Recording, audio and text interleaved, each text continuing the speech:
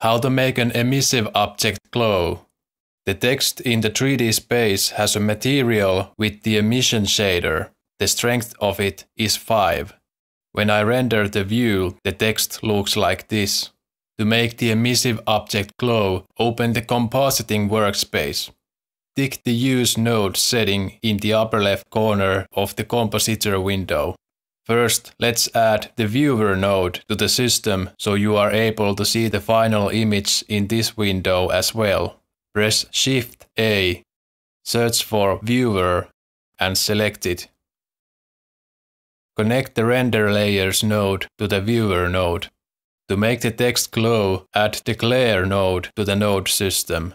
Press Shift-A, search for Glare, and select it.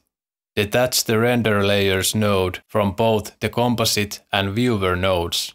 Now connect the Render Layers node to the Glare node and the Glare node to the two nodes. Open the first drop-down menu from the Glare node and select the Fog Glow option. There you have it. Tweak the values of the Glare node and the strength of the emissive material if needed. Make sure to subscribe for more Blender tips and tricks.